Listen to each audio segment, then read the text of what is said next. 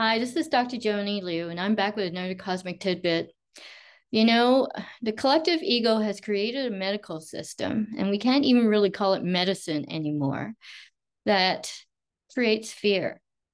Because remember, the collective ego is all about using fear in order to control you. So the way it does it in the medical system today, well, I mean, back 150, 200 years ago, um, all the herbal departments were eliminated from the universities, from the medical schools, and pharmaceuticals became a priority. So the fact is, as a doctor reminded me the other day, he says, when a doctor hands you a prescription, what do they say? They say, try this. Because this doctor told me that there's actually no evidence that any of these drugs are going to work, but everything is a trial. So let that sink in. If you're still going to see a medical doctor, you are definitely part of the medical paradigm, which is all about fear and not knowing what health really is all about. You know, Chinese medicine does have protocols and it does have standards of health. I want you to know that right now. So there is a huge difference.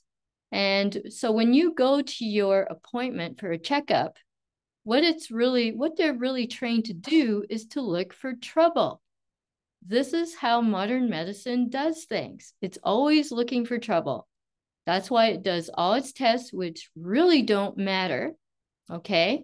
Because it's always based on an average person. And really, what evidence do we have that even an average person has average readings, okay?